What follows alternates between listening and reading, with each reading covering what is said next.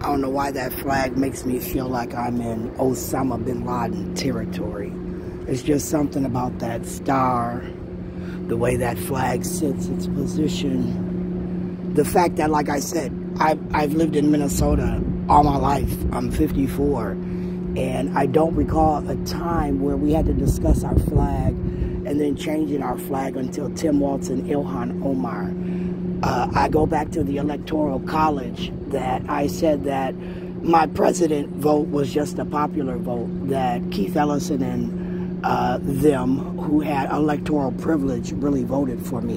And I felt that at that time Keith and them knew, based on family putting them in office, that they had my best interest at heart.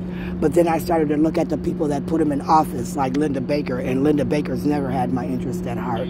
Again, if I was a hungry bitch, she would have gave me shit to eat, as far as I'm concerned, simply because I go back to ribs. If my uncle invited me over for ribs, and then she said I couldn't have one and tried to offer me a hot dog, a piece of leg of a chicken or something, I just thought that she had hate for me.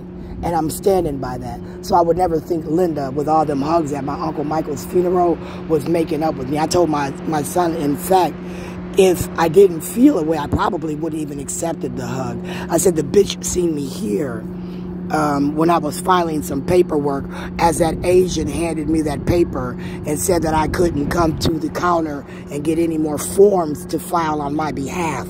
I said, as that Asian presented me that paper, it felt like Blong Yang, Bobby Joe Champion, Ilhan Omar under Keith Ellison's brought Cosa Nova Act, where again, that flag under Keith Ellison makes me feel like I'm in Osama bin Laden territory based on Keith Ellison's connection to the Taliban and fucking Al-Qaeda.